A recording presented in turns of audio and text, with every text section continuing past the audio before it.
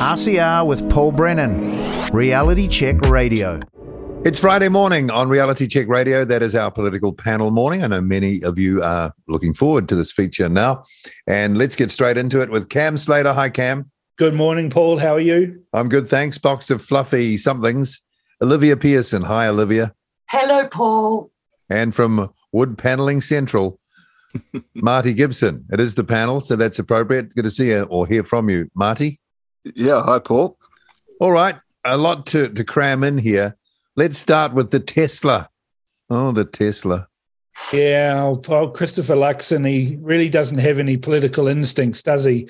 You know, 7 months ago, he was told by Parliamentary Services he was entitled to a self-drive car, and under the Ardern edict, it had to be electric. And so he said, "Oh, I'll have a Tesla like my missus." I'll have a Leaf. Should have taken a Leaf. Elon Musk. They went straight to the top. He wanted the highest, the most expensive one he could find.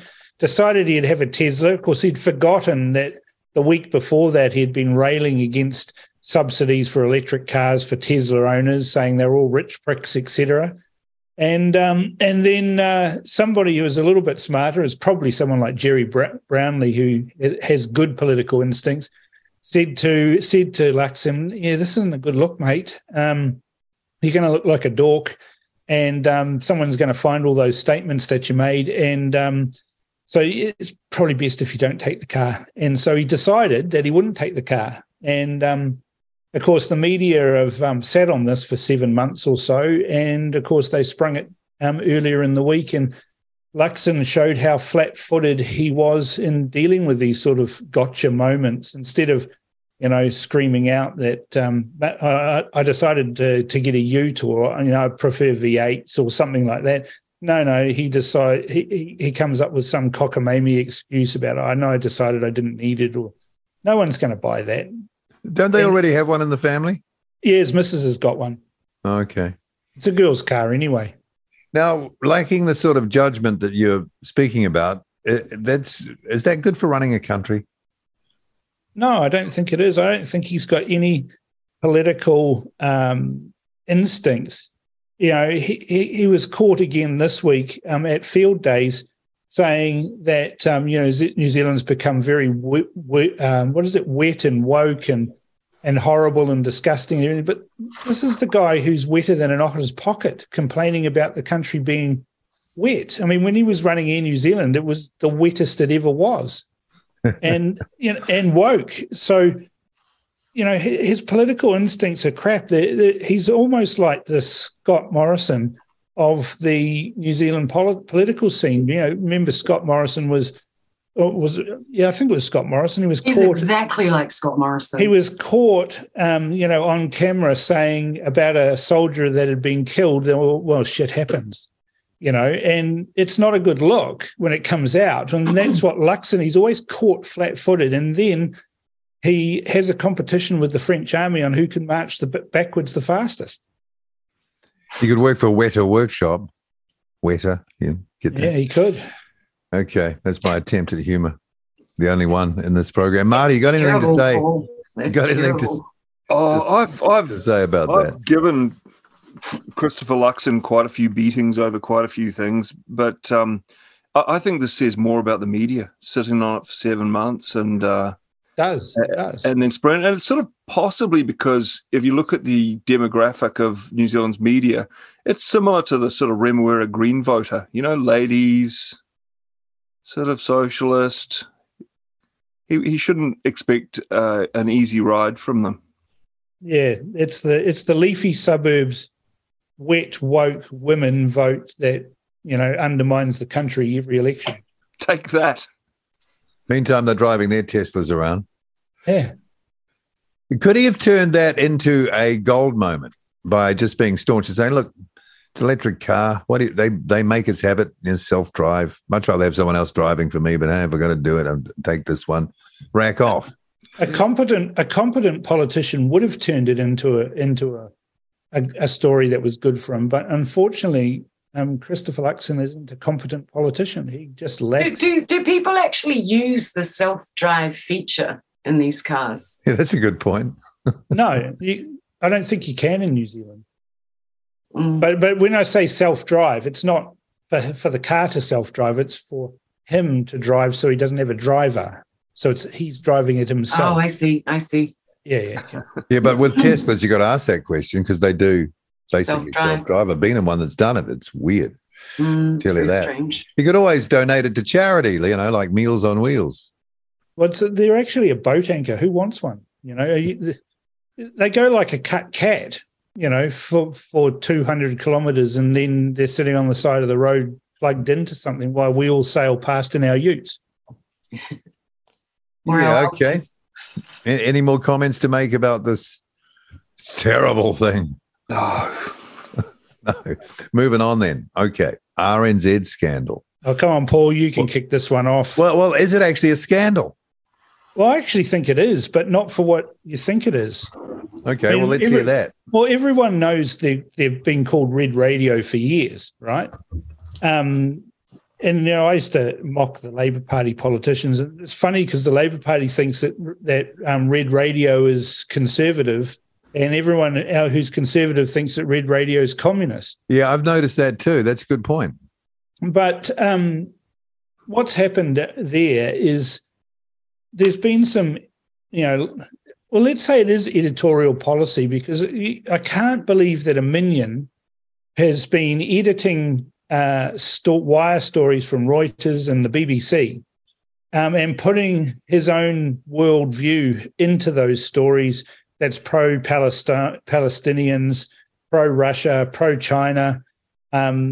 All these sorts of things have been happening, and it's been going on for years, and it probably involves hundreds, if not thousands, of articles. Now, there's this big outcry because, it's terrible. They've been editing these and putting this bias and slant. Well, the BBC and Reuters are bent anyway. So he's made them more bent. But I think the legal implications, which haven't really been mentioned so far, is that these wire services have contracts that say you're not to edit these things. You're supposed to publish them as they are with a link to where you got the story from. And I think that's a real big one there. But they're throwing the journalist under the bus without actually looking at his bosses. And they obviously don't read their own stuff. No. That's the other thing. Like that they haven't noticed that this has been going on for years because nobody reads. The editors aren't editing. Well, they haven't got any sub-editors, clearly, because there was one story that was taken from Reuters that talked about Israeli resort town of Eilat. And it was edited to say that it was an Egyptian town called Eilat. But, talking about it was, there was a dispute over who should have that town. But that was settled years ago. Egypt never had a claim on Eilat. Transjordan did, and in 1949 it was settled in favour of Israel. So there's never been a claim since independence, basically, of Israel that this is an Israeli town. But this guy had edited it to say that it was an Egyptian town. Yeah, just factually incorrect. But I can't understand why they don't just dump them and let them fall on the free market with a subscription model or something like what you do, Cam, or exactly, and see how long they'll survive without taxpayer funding. They don't take themselves that seriously, so why the hell should we? But here's the thing, it is pretty bad what they've done in some of these edits. Another one was talking about the democratically elected Hamas government, right? So Mahmoud Abbas. They haven't had an election for how long? 18 years. Yeah, 18 years. Mahmoud Abbas is in his 18th year of his 4-year term. Yeah. So so they talk about Abu Mazen like he's the elected leader of the Palestinians when he's actually a dictator. Yeah. And a terrorist leader. And a terrorist leader of an outrageous organisation that is all around the world except in New Zealand, marked as a terrorist organisation. Yeah. So, I think you're right, Olivia, that you just think about it. Willie Jackson was wanting to merge these guys with TVNZ into this massive media enterprise that would be unchallenged in terms of resourcing and anything else. And we now find out that Radio New Zealand is completely bent from the senior management down with their slant. There's no way this guy would have operated in a vacuum doing these things, surreptitiously. He was acting under instruction. He has to have been. And we could have had that, but I think your solution's the best. Throw it on the open market, see if they can find someone who will pay for it, and then see if somebody will monetize it and walk away from it. It's always the simplest solutions are the best, aren't they? And it's what for those of us that are still deluded that we live in a capitalist system, we do not. Right. And that is very evident by our media and the fact that it's all just government funded. They're corrupt. They've been corrupted by government funding. It's amazing how jealously they guard the starting points. This is all about starting points. You're not allowed to talk about the CIA-sponsored coup that preceded the invasion of Ukraine.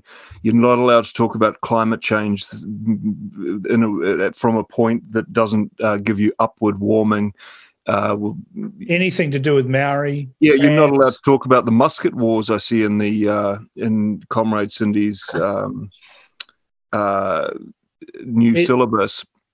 Even though more New Zealanders died in that than World War I and II combined, it's the erasure of history that bothers me. Yeah, it bothers me too, Marty. That's what makes it so Maoist, right? Is this having to readdress history on every front and wipe it out? It's so sinister. Well, by omission is the same thing, isn't it? Yeah. It's pretending something never happened. No, we don't talk about that. Memory hold. We don't talk about the medieval warm period. No, we don't talk about the war. No. And speaking of the war, I have a sort of fascination with this conflict. I stay up to date with all the military movements as best you can. There are some channels out there that do that, not because I support any of them, but I'm curious about, what's actually happening. And I can say, I think quite confidently, that Kiwis know nothing. Yeah, very actually nothing. They don't know how that's originated. And that's only 80 years out from the Second World War, where America came to our complete rescue because Churchill couldn't afford troops to come down and protect New Zealand, so America did it. And it could be argued that Russia actually won that war, Second World War, ultimately. Well, they're the ones who basically won the race to Berlin, didn't they? Yeah. My point is, our information from these institutions, let's say, is not accurate at all anyway. Well, we've seen that through the COVID debacle on how information was prevented from getting out into the public. And now it's all starting to come out, and people like myself and you, Paul, and others who are very public about, the origins of this virus and potential solutions for combating it, and all. It's all coming. It's all being proven that we were right. I don't know how we were right, but we were. But 95% of the population just tugged their forelocks and asked how high they could jump. Well, what's the point of taxpayers' money going into, let's say, RNZ when they could build a lot of houses? Well, it's multiple millions. It could be reallocated to a more purposeful use. Well, it's not just Radio New Zealand. You've got TVNZ then. No, but you've got all these lovies who are expecting millions and millions of dollars to be poured into the concert program. Buy all those fools a Spotify account, for fuck's sake. Beep. Or your CD collection, which is probably still sitting somewhere. That's the safest way, is a CD collection, because as soon as they do an internet blackout, your Spotify won't work. Yeah. Boo-hoo. Still got a CD player in the car, actually. And I still play CDs in it. And they sound great. I still love DVDs, It's my favorite format. It doesn't buffer or anything. It's great. It doesn't. You're right. Those pre-buffering days. Oh. All right. Do we say much more about RNZ? One thing I've noticed is what do we make of the CEO of RNZ and his handling of this? Well, maybe there's a internal fight to white ant Paul Thompson, get rid of him. I mean, he's a Labour lackey anyway, so no one's going to save him. Do we know the relationship between the broadcasting minister and him? I don't, but I'm just wondering because Willie presumably had a plan and it didn't work out. Well, there's a better relationship or previous relationship between one of Jacinda Ardern's former chief of staff, who was his brother, and him. That was much closer. Paul Thompson's brother is Gordon John Thompson, and he's a PR and spin merchant, but he was one of Jacinda Ardern's chief of staff for a while. I didn't know that. You learn something every day. It's a big club and we're not in it. No, I'm okay with not being in it. Yeah. All right. Do we have anything more to say about Auntie RNZ? Sell it. Aye. Sell it. Is it worth anything? Doesn't matter. Sell it for whatever you can get. Like stuff? Yeah. Maybe $1. we should buy it. Take it over. It's too expensive $1. to operate. Way too expensive. Those transmitters cost the earth. All right. Moving on. This is an interesting one because I remember asking David Seymour or putting it to him that the media was the problem in New Zealand and something had to be done about it. And he pushed back and he said, are you suggesting that we control the media? And I said, kind of, yeah, actually. If it's an emergency national security issue, maybe. Anyway, I see Winston and David Seymour on the list here call for media bias inquiries. So he's back on board by the sounds of things. Well, Winston Peters came out with it first and said it's clear there's bias in the media now, and we need to have a Royal Commission of Inquiry. And Seymour 2 days later started talking about having an inquiry just into Radio New Zealand. So it's good to see that both of them are on the same page, considering they'll probably have to be working together at the end after the election. Oh, do you think so?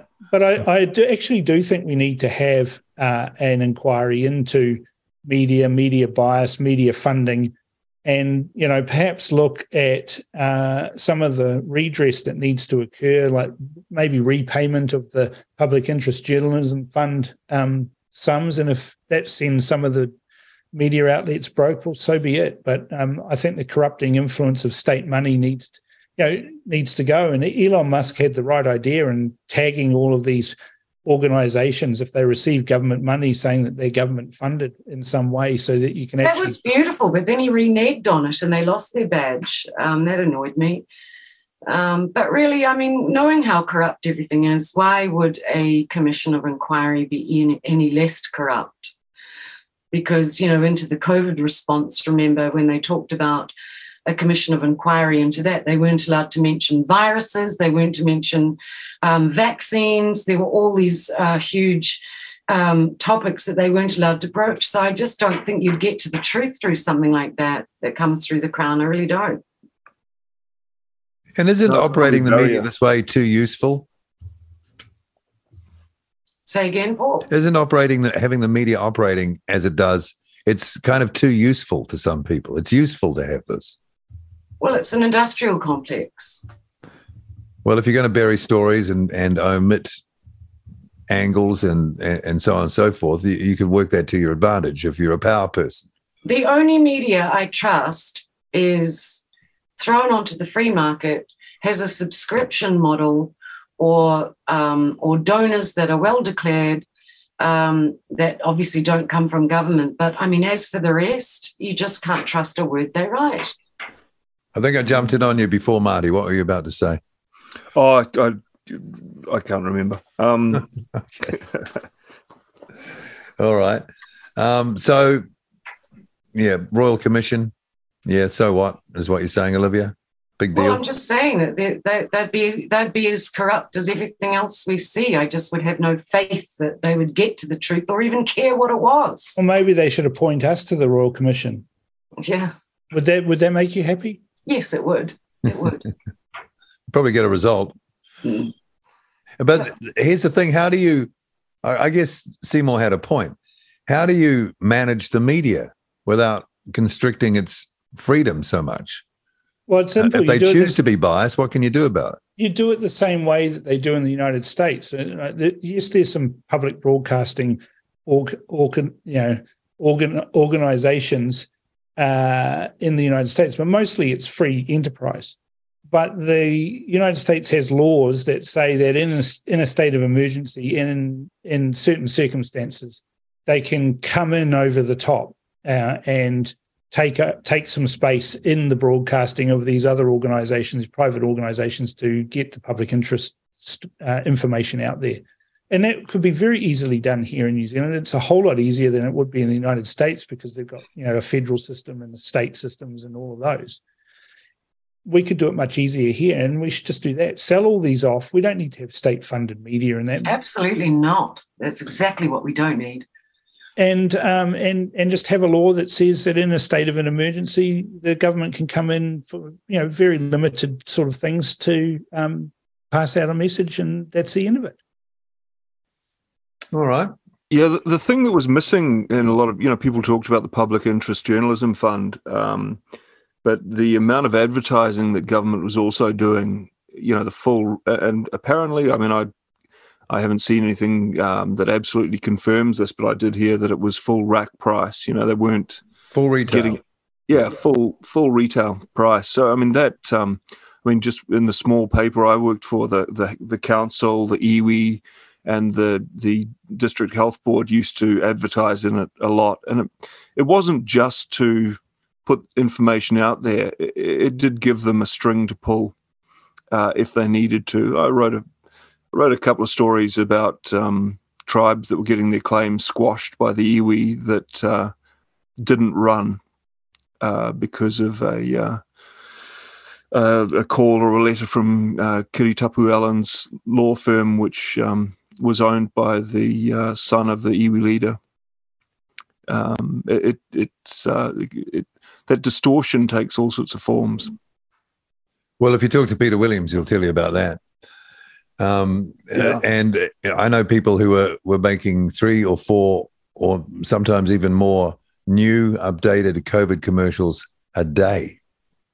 The scripts would come in and they'd turn them around. The last one would come in around 6:37 at night. It was that intense. So you can imagine the turnover going on there at full retail. It was all a lot of those media retail. companies were on their knees, weren't they?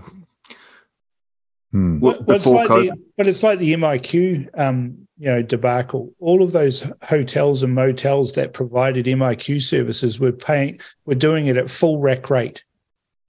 Full rack rate. And that goes for the emergency housing as well. I know that in Rotorua. Yep. You make more money having the emergency housing than the actual tourists. And the good thing is, tourists get upset if things aren't clean and tidy. Indigent people don't care. All right, let's move on to Ginny Anderson gaslighting again. Is she a Gaslighter of the Week award? Well, she's nominee. She's up there. We'll have to have a vote for who gets that. But, she was in Parliament last week skiting on about delivering 800 new police and everything.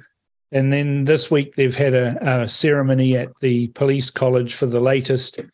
But even the police union has come out and said, the police association has come out and said, well, you actually haven't delivered those 1,800 cops because about 270 of them aren't in the front line. They're, basically glorified Excel spreadsheet data entry people.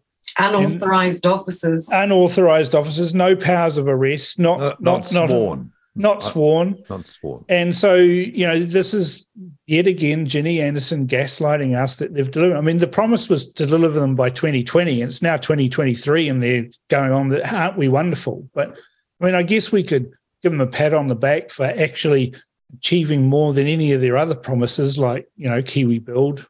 Where's the 100,000 houses, the 1 billion trees, the bridge across Auckland Harbour, light rail to Mount Roskill? None of that's happened. So, they've had a good go at this one. Would more police make any difference? It seems that the police of today are not the police of old. Let me put it that way. Well, it'd be more police standing by watching gang members take over towns, I guess.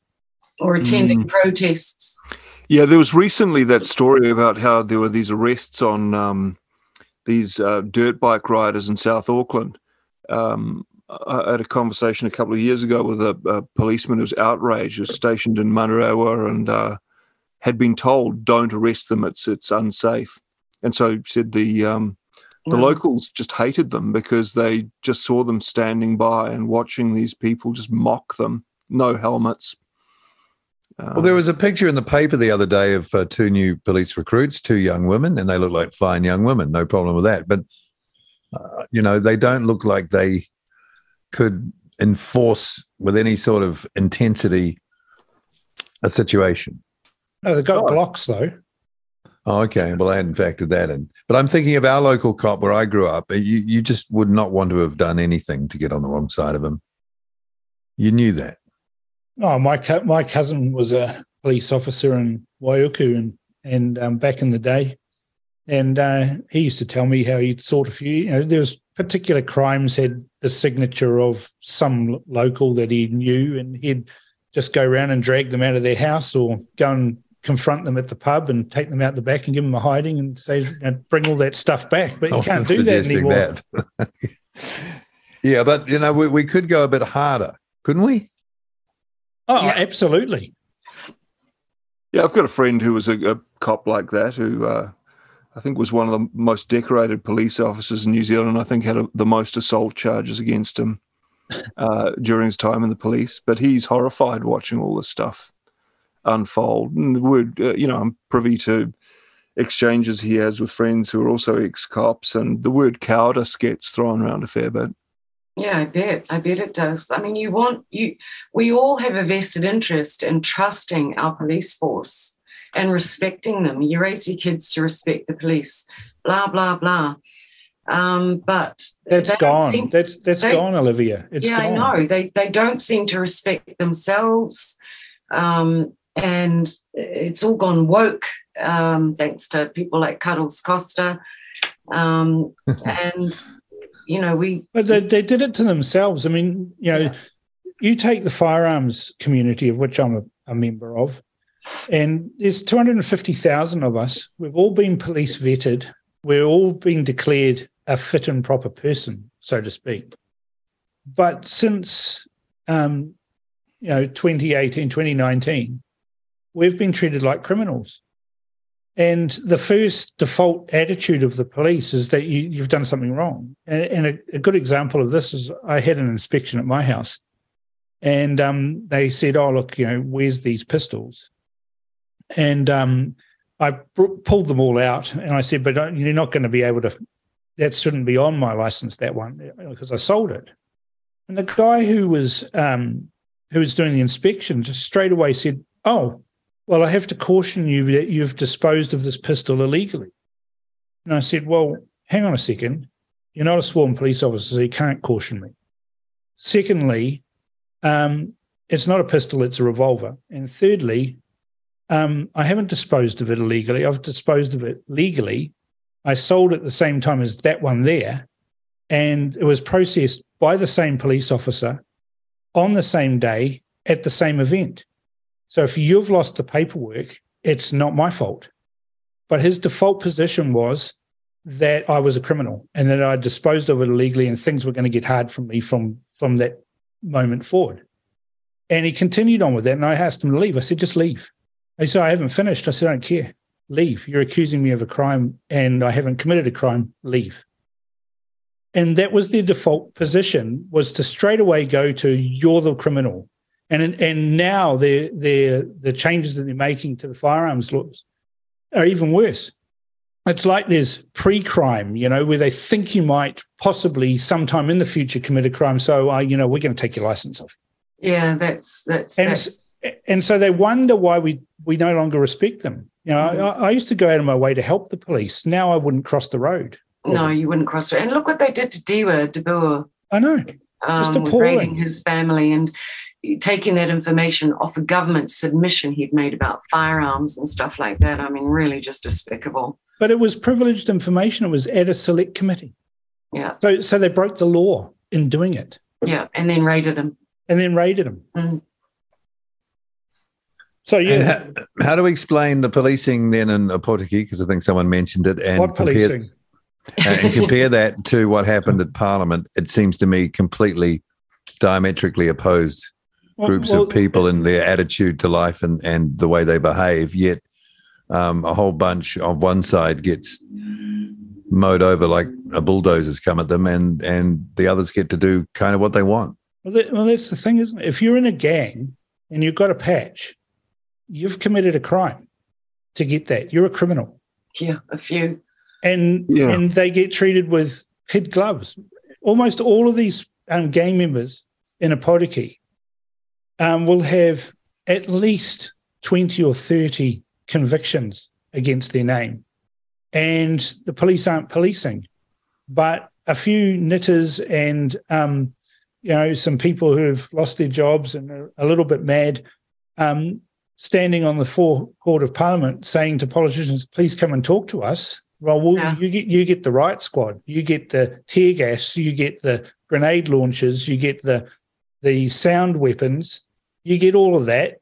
And by the way, we're going to burn and trash all of your stuff and throw it all in a bin. Yeah. Where are the sound weapons in a podiki? Yeah. Well, governments love anything that makes people demand less freedom and more government. And so gangs fit that bill. Fatherless kids fit that bill. The ineffective education fits that bill. The prisons that don't rehabilitate prisoners and are run by gangs fit that bill. So if you look at it in that context, it makes perfect sense. Yeah, there's a piece by Kate Hawkesby I see that she's written, and there was apparently a report on One News. I would never see that because I never watch it. But it seemed to be very kind of happy talk about the gangs and how the gang leader who was killed was some pillar of the community, kind of reporting that way. So drilling down, how do we explain this? Is it fear? Someone mentioned fear before. I think it was you, Marty. Is it some kind of perverse sympathy? What could it be? That they need boogeymen to make people demand less freedom and more government. Right. Oh, well, we saw that yesterday with Christopher Luxon, who came out and said, we need to have warrantless searches to try and find illegal guns. No, Chris, we don't need warrantless searches, because once you have warrantless searches, the police can just kick in your door and turn over your house for whatever reason they want. There's a reason why we have warrants. I can't believe he would say that. He did. There's a whole Facebook video of it, him saying, what a fascist. We want warrantless searches. No, we don't. There's case after case after case in the courts where the police have breached the conditions of the warrant that they obtained. Yeah.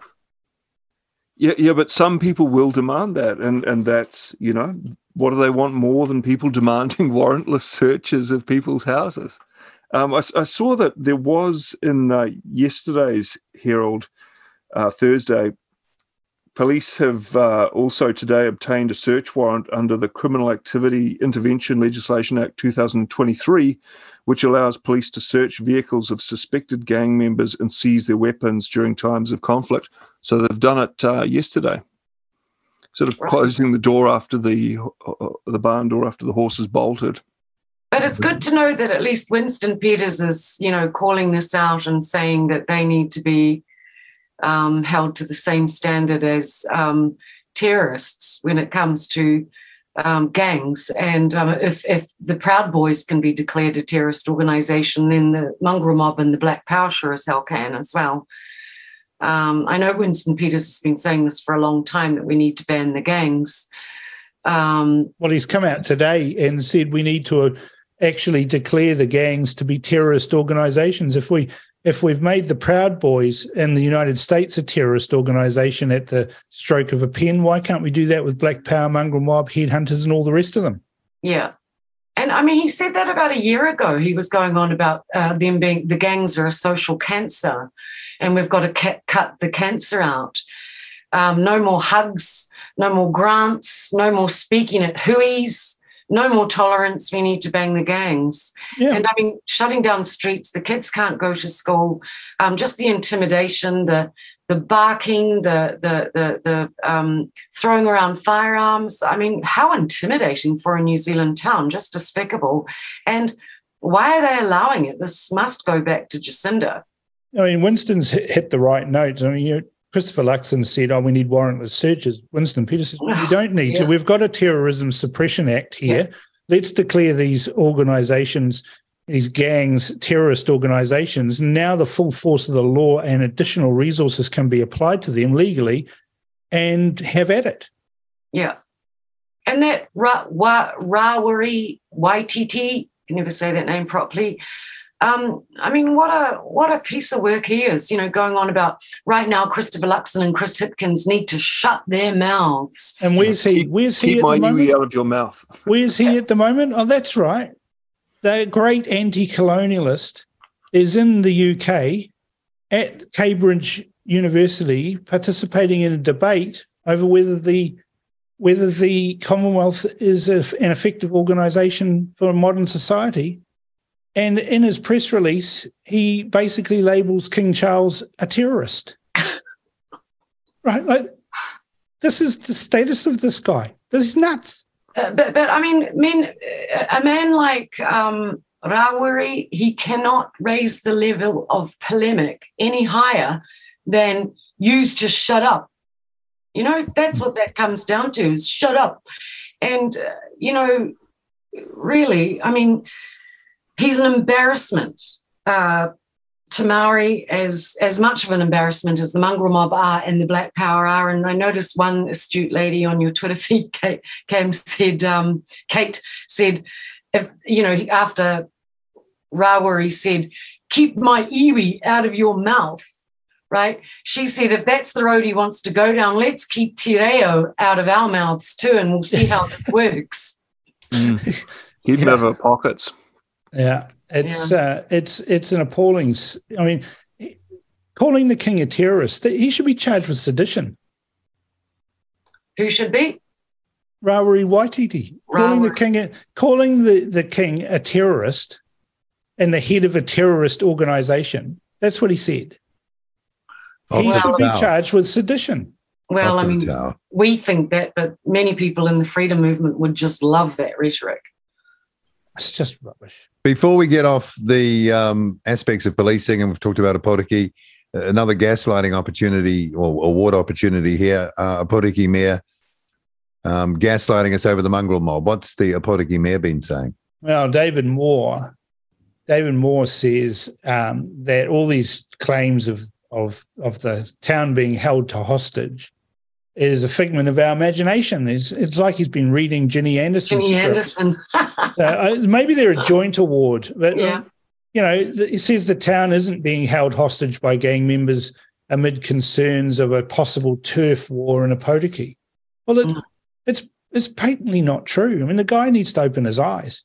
Is he on the Labour Party list, do you reckon? Actually, it's probably it's actually probably fear. He has to live in the town. He could be fearful.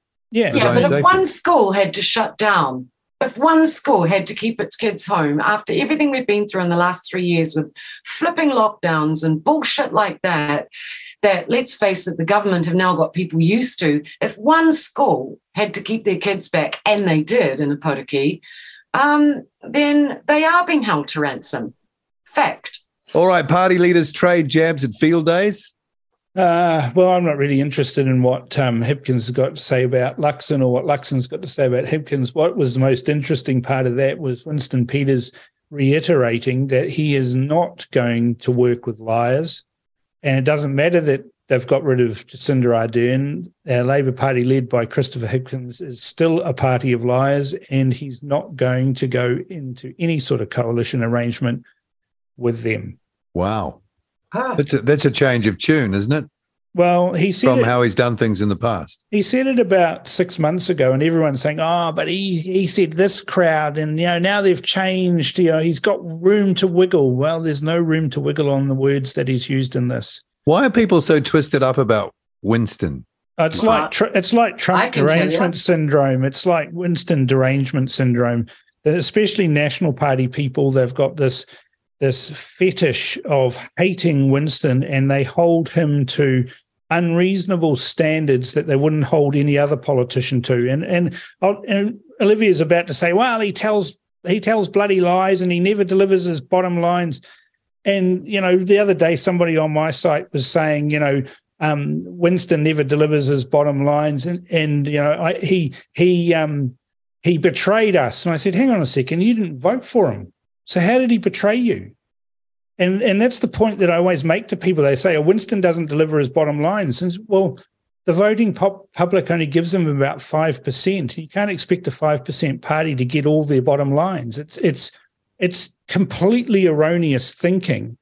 And it's not that I'm pro Winston or anything. It's just there's this unreasonable, and I used to be, you know, I used to be party to it. I used to slag off Winston all the time. And I've gone back over some of the things that I wrote, and I thought, you know, that was just so blinkered and so you know, biased on the basis of what? You know, the public doesn't give him enough votes to be able to get his bottom lines, and then they turn around and criticise him for not delivering the bottom lines. You know?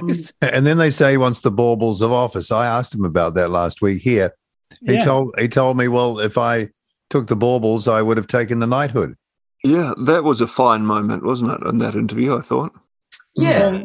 But I mean, just in the name of truth, Cam, you know, the reason I've got something, you know, up my nose with Winston Peters was when he did have the baubles of office, that UN migration compact that he signed and delivered in darkness, that was very secretive between him and Jacinda Ardern. It was an appalling betrayal of this country. I can't look at him the same way after that.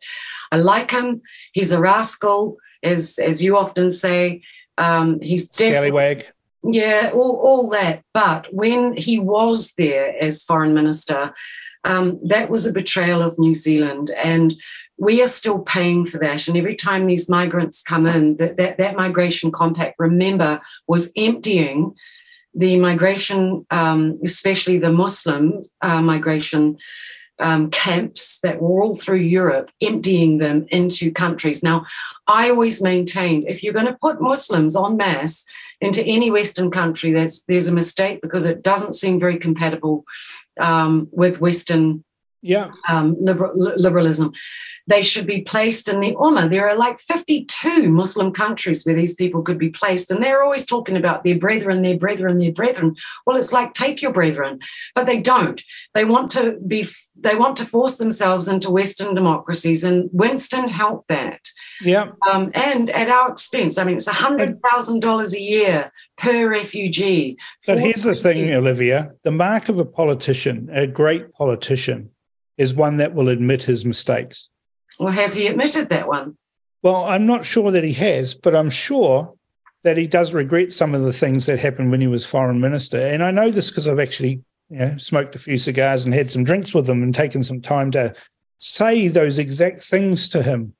And yeah, there's a lot of things that he thinks that he needs to redress. And I think, you know, we saw this in Fiji with Siddhavani Rambuka when he apologised to the Indian population for his coups and the harm that caused. And I think it's important that if politicians make mistakes, that they own up to those. And all too often they get a flash knighthood and they bugger off to a fancy job somewhere else, and their mistakes they never acknowledge their mistakes, and they still go on with how grand they were and how everything was great. And Ardern's one of them, John Key's another, Helen Clark, same.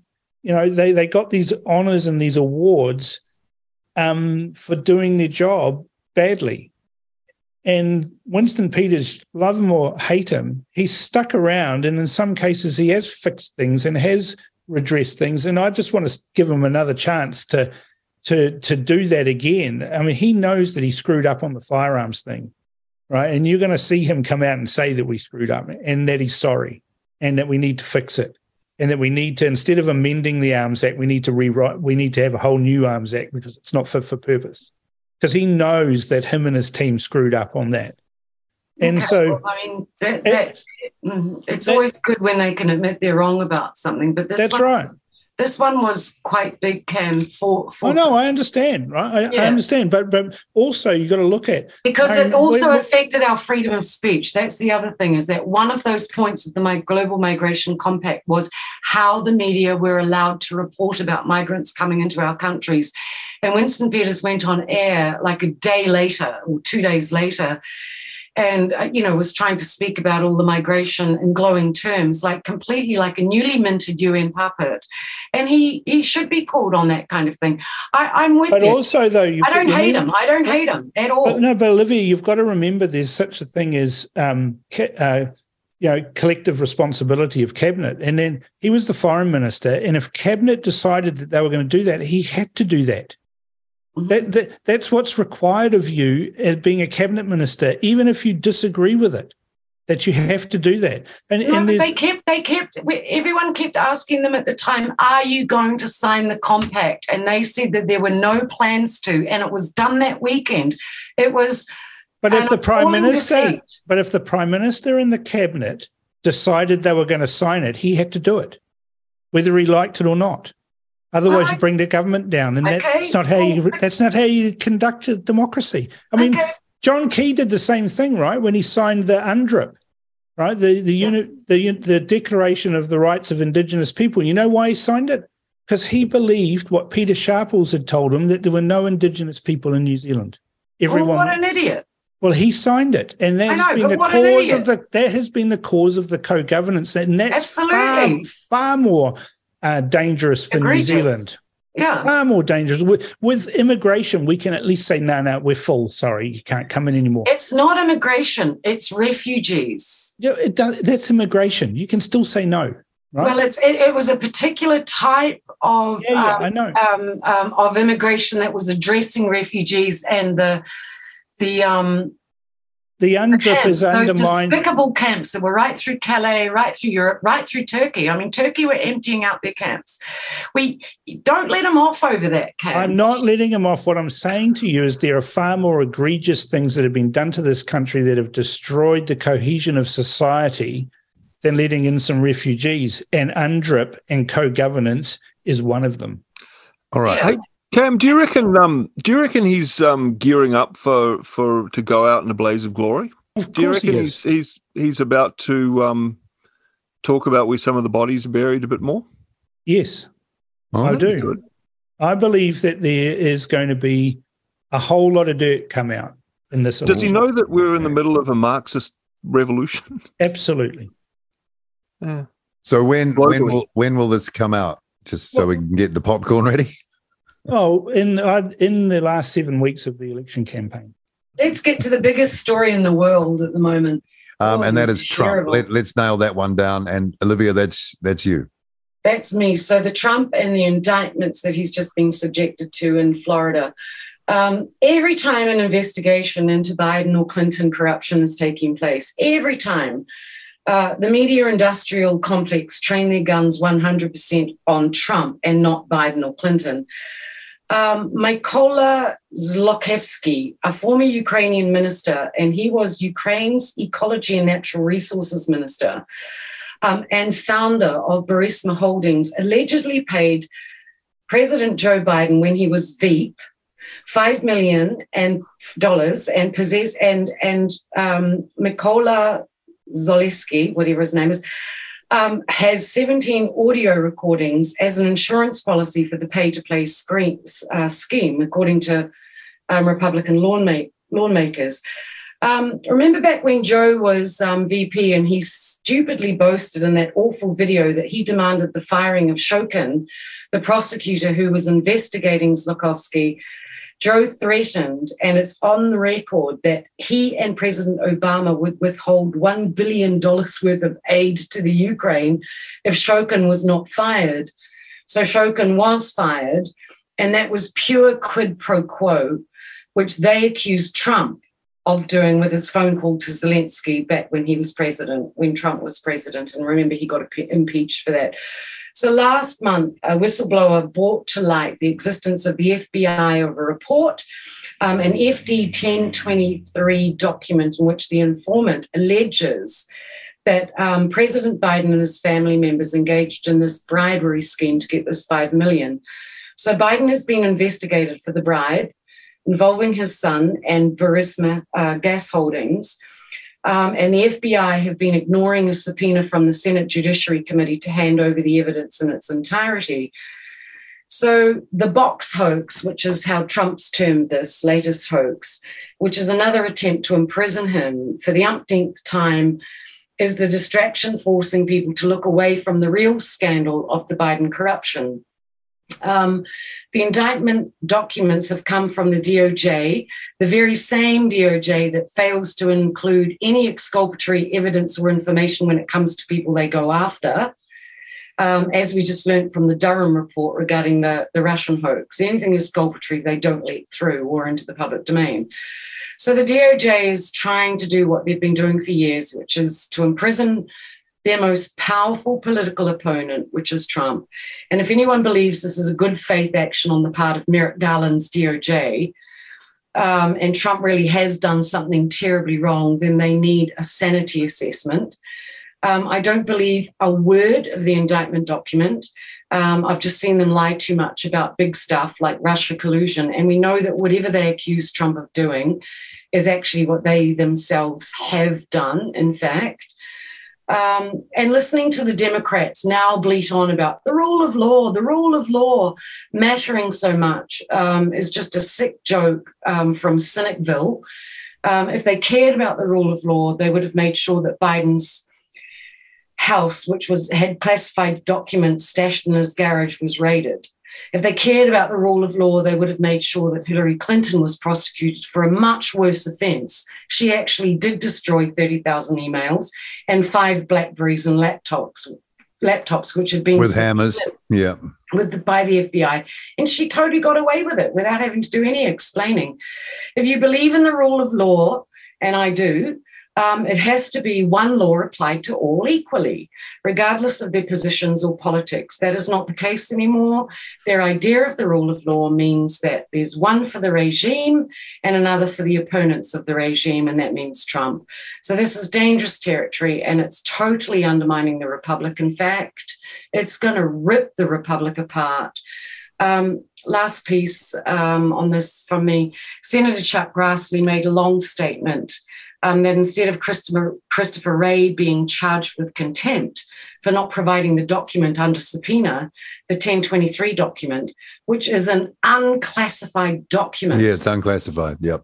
That Grassley says he has seen and read before the heavy redactions were made. So the FBI provided a heavily redacted version of the 1023 document with massive tracts of writing blocked out. And this redacted version went to the House Oversight Committee. He calls for Grassley recalls for the unredacted document to be shown to the American people in the name of transparency. I mean, the Bidens are so corrupt, and yet at the moment it's just look at Trump, look at Trump, look at Trump. And on national radio too. Radio. Well, you know, the whole media complex. You know, you'd think when Biden did, you know, when it came out that, yeah, there were about 5 or 6 members of the Biden family had, you know, been funneled money from all these foreign governments, you'd think it would be bigger news than. But, you know, I mean, I listened to that Senate hearing with Josh Hawley questioning FBI Deputy Director Paul Abale why they wouldn't simply release the document. And they'd initially denied it, and then he sort of got a gotcha where he admitted that and just listening to this guy squirm. Yeah. And you know, he was asking about the 250,000 Americans that had been surveilled, you know, the stuff they did during the campaign of wiretapping Trump. None of this is news in New Zealand, which, I mean, you know, if you zoom out, who's telling our media what's off limits? Because that's news. I mean, if you're a reporter, that's a front page news. It's bigger than Watergate. Yeah. It's massive. But you'll never get, you know, I mean, I listened to that too, where Josh Hawley was questioning that deputy director, and also Ted Cruz got stuck in as well. And it was really good stuff. And I mean, I would encourage people to watch those hearings because they're just so flipping interesting for a start. But also... Watch them and reflect on why it's not news in New Zealand. Well, we don't have this. We don't have anything like this where our people are held accountable for corruption. We don't have these filmed committee grillings, and meanwhile, we're just sleepwalking into. Well, I don't know. The Biden's being held accountable. Speaking to your point, Marty. Okay, so why do you think locally here it's ignored? I mean, you can go back to those warnings about the American military-industrial complex. I mean, it's what we can see, and what we're arguing about now is just the chessboard they're giving us to play on. It's such a audacious thing that most people would rather go, look, I can't even bear to think how much my house of cards will collapse if you take that one out. Well, yesterday Lindsay was on and he was talking. He made reference to this, and he made a joke about life, liberty, and Lindsay. And I made a point that I think you're talking about the United States. What happens if they are lost? And he says, we are extinct. He said extinction. I heard extinction. That. Yeah, extinction. And that's so true. I mean, that's why we should be interested. That's why we should be interested. And also, because, I mean, we're a little backwater democracy way down the bottom of the world, right? But if they can't make this work in America with all their checks and balances, imagine how easy New Zealand is to be walked into totalitarian. It's very, very frightening. All right. Should we end on that note? Any last comments? Oh, gaslighter. Who's the gaslighter? Make the mayor of Apoti. The mayor? Okay. Have we found a suitable award yet? Have we been on to Alibaba to find something? We can look with a little bit more interest now that we've got a few of these under our wing. Yeah. And we'll send them out. We'll do a mass sending out. I think we've got 3 to send already. All right. Okay. That's our politics panel for this week, Friday morning at RCR. Thank you, Cam Slater. Thank you. No problems. Thank you. Olivia Pierson. Great. Thanks, Paul. And Marty. Good to hear from you again too. And we'll be back here doing the same thing this time next week on RCR. RCR with Paul Brennan. Reality Check Radio.